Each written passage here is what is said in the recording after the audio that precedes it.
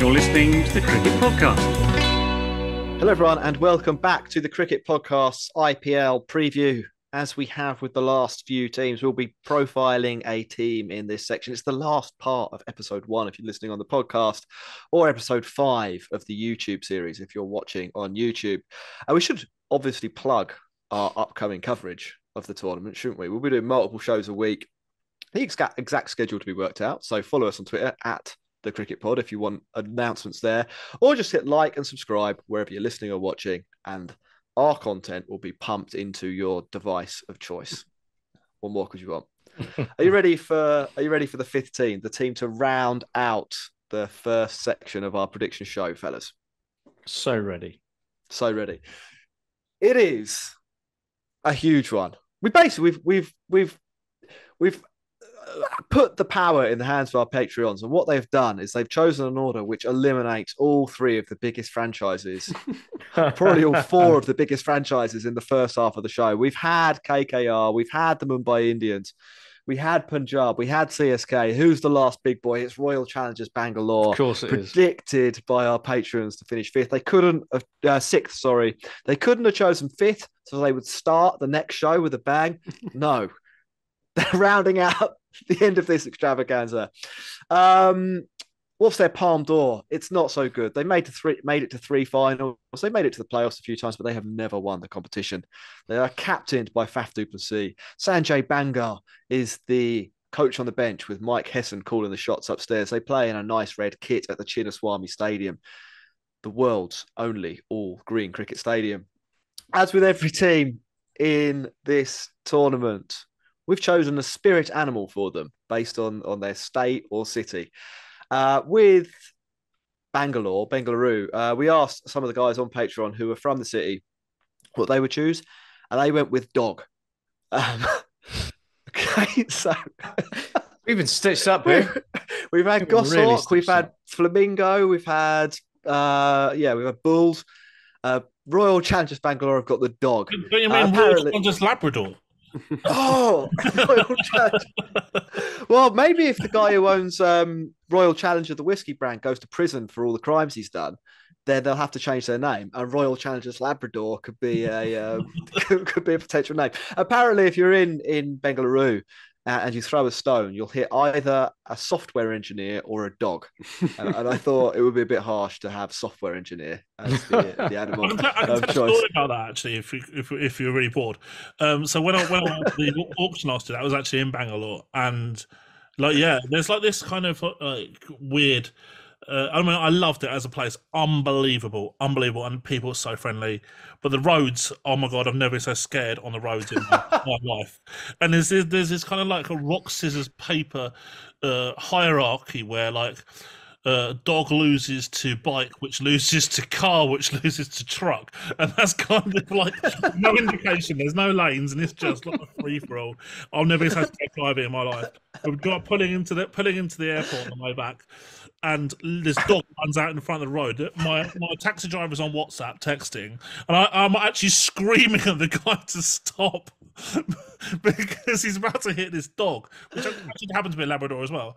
And yeah, honestly, it was an incredible experience. They're like, yeah, I loved it, but yeah, weird little story. So there we go. That's why dogs are in charge. They've got some pretty good players. I don't know if you've ever heard of Virat Kohli boys. Or Glenn Big Show Maxwell. Doesn't ring a bell. Bowlers. Hasaranga, the guy who won the cap that is for best bowler last year. I think it's purple. I always get too confused. Yep. I don't really know why I get them confused. They're quite distinct colours, aren't they? But I do. What are their strengths? Now, my theory on Royal Challengers Bangalore is that they've actually got a pretty even spread of talent through their first 11, and that they've got mainly clear role definition for all of those players. So they might not always have the best seam bowler in the tournament or the best death bowler in the tournament or the best opener in the tournament, but they have got players that distinctly fit those positions. They're not shoehorning too many people into crazy situations. Not always true, but I think for the majority of the positions in the 11, that is correct. I also like their bowling. Hazelwood and Siraj should be okay with the new ball. Siraj went a bit wacko last year, and Hazelwood has got some injury issues. But if that works out, that's fine. Hasaranga and Harshal in the middle overs, that's serious wicket-taking potential. Potentially a little bit weak at the death, but I will, I'll be optimistic, and I'll say Harshal and Hazelwood won't be the worst pair if they're throwing the ball in those last overs.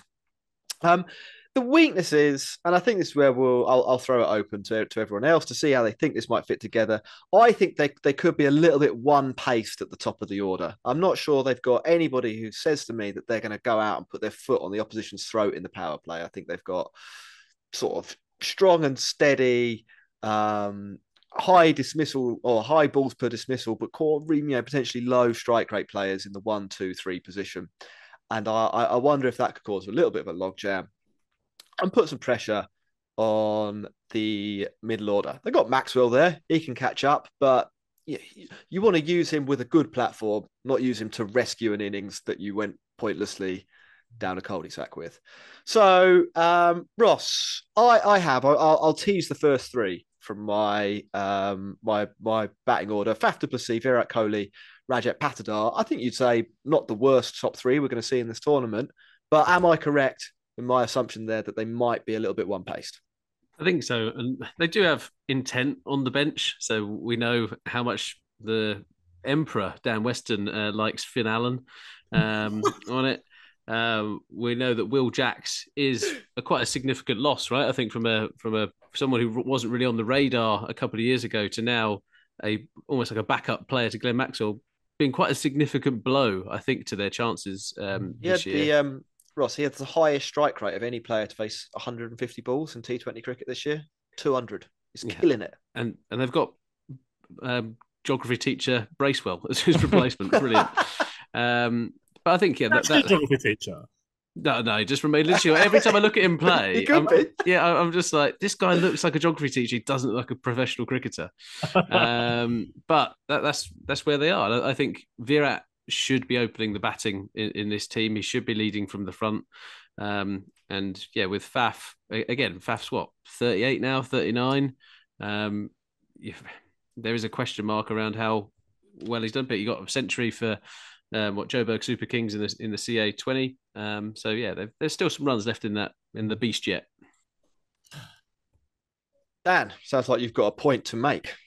Kind of, yeah. I mean, I look at their batting and I think, okay, so there's the potential for it to be really one-dimensional.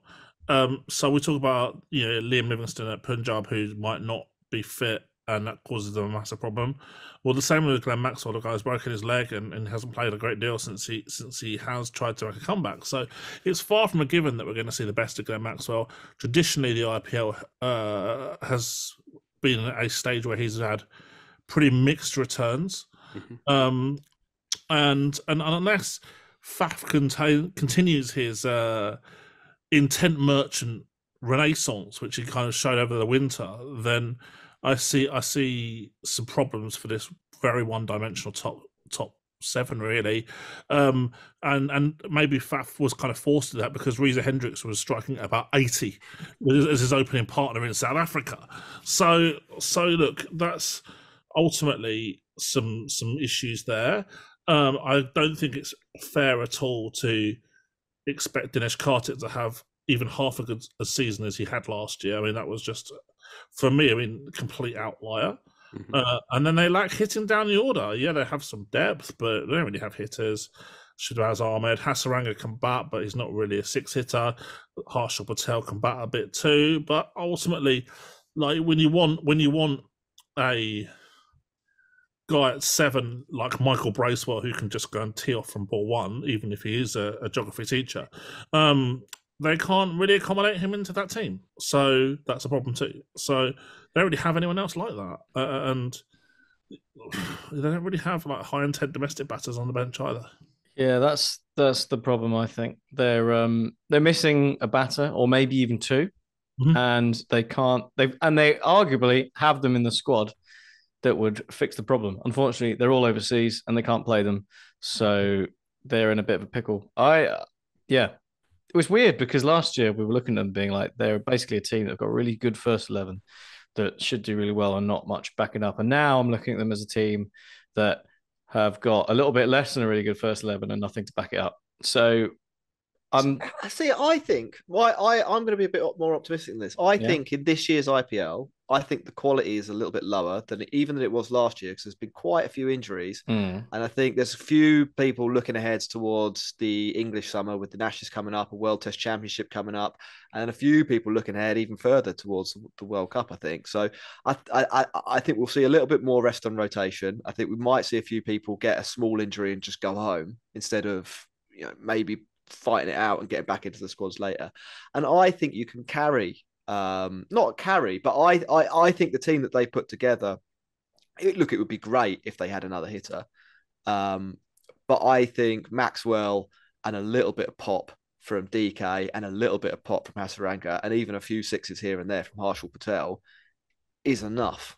I think that as a middle order, maybe not enough, but I'm certainly not looking at that and being like, wow, they've got nothing there. I think one of those players in every game should bop a few. Throw in as well that they're playing at like a ground with 45-meter boundaries. It makes it just slightly more likely that one of them can do that. I actually think the bigger problem is that at the top of the order, they might not get the platform for those guys that I've just mentioned there to effectively bat without the pressure of having to salvage an innings. Like none of those guys are going to salvage an innings, but can they go at 10 and over at the Chinnaswamy Stadium for the last 5? Probably between them. Yeah. There's an issue there, Jack, with that logic, I think, is that the 45-meter boundaries that the Chinnaswamy also apply for the opposition as well. Well, absolutely. If they've got good hitters in the opposition, then they should be able to take more advantage of it than these RCB guys. I don't think there are that many teams carrying those guys, though. I think this year the packs that been thinned even more than last year. I don't think that middle order, when you actually look at it side by side with all the others, I'm not going, wow, that's terrible. Like I'm thinking, it's probably about average. Like they're going to win some, lose some with that. I think, and we talked about routes to victory and how does this team win matches. I think that they will be competitive against most teams. They shouldn't collapse too often, so they should put scores up. I think they really need Siraj to bowl like ODI Siraj and take some wickets and not like drain Siraj in the IPL last year. They need that to come together, and they need Hazlewood to stay fit. But if that happens, decent power play pairing there, I think. And I think the big route for victory for them is Harshal and Hasaranga in the middle overs, hopefully causing some problems for other teams. I think that's a more optimistic or more repeatable way of winning cricket matches than some of the other teams that we're talking about here. Now, I'm not saying that it couldn't potentially go wrong. Like it's RCB, it probably will, won't it? But I don't hate it. Ross, are you going to settle this debate? I hate to admit it, but I'm in the Jack camp. Actually, I kind of think actually they've got some decent play. I think their 11's pretty decent. I think that they might try things that are a little bit different and a little bit out there. I think in terms of kind of how they fit their 4 overseas players in is quite an interesting one. I do think Reece Topley will play more than people think as well. I think he's quite an astute pickup for them, and maybe does offer some of that death bowling that they've got. You saw people like Patidar, who came alive in the Eliminator last year with that unbelievable century. I think I'm in the they're going to make bullish. It. Yeah, I'm bullish on the. I've gone full circle since we started this whole podcast. Right. RCB are good. CSK are good. I'm going to give you my 11, and then we're going to discuss whether we think that they have a realistic playoff chance. I think if you're listening, you could probably guess where people stand on this. But my playing 11: Faf du Plessis, Virat Kohli, Rajat Patidar, Glenn Maxwell, Mahapal Lomror, Dinesh Karthik, Shabazz Ahmed, Hasaranga, Harshal Patel, Hazlewood, or as you say, Ross, potentially Topley there. So I've named 12, and Siraj. There we go. Chinnaswamy factor's a big one. Some of those guys are going around the park. I think they'll be quite a good fun team to watch. I am going to say that the Patreons are wrong. These guys are going to sneak in 4th place. Ross, below CSK. You think below CSK, Max? Yeah. Where do you think CSK were going to finish? 5th. Okay. Ross? Yeah, I reckon they're in the playoff hunt, definitely. And Dan? Sorry to kind of be negative towards RCB for all the RCB listeners. I think the last 2 years they've qualified with a negative net boundary percentage, and that's like as rare as hen's teeth that happens. So that's not a positive. I think that they're going to need Kohli to go back into unbelievable Kohli mode. I think Maxwell will need to have a good season. And I think that Hasaranga will need to take an absolute avalanche of wickets. Maybe Harshal Patel needs to go back to that season where he took the most wickets as well. Kind of levels to for them to be a real fighting out at the top. For me, 5th bowler is a worry as well. Their 5th bowler, 5th and 6th bowler, and the fact that they've, as I think Max said earlier, they've got all their intent merchants are like overseas guys who can't get in the team. So yeah, these are definitely hurdles that I envisage. I think their best chance is being a bowling strong team.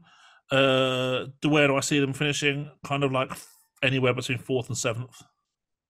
Okay, so you're saying there's hope for the RCB fans. Give it a chance they're firmly in the blob, the middle blob. Cool. Who's a guy that might do well for them this year? I actually hadn't really thought about it for RCB. So, Shabazz Ahmed wasn't bad last year. There you go, Shabazz. That's what I'm saying. Shabazz. Dan, who would you say? Anyone we should look out for from an RCB perspective? A bit random, but I'm looking forward. I don't know how to pronounce his name. I've just seen his name on scorecards and stats sites and stuff. Manoj Bandaje from Karnataka, who is a left-handed batter and bowls a bit of right-arm pace, but probably more of a batting all-rounder. Could be their best domestic intent merchant on the bench. Right. We're going to wrap up part 1 if you're listening on the sound. And we're going to wrap up part 5 if you're watching on the sea. Bye. You're listening to the Cricket Podcast.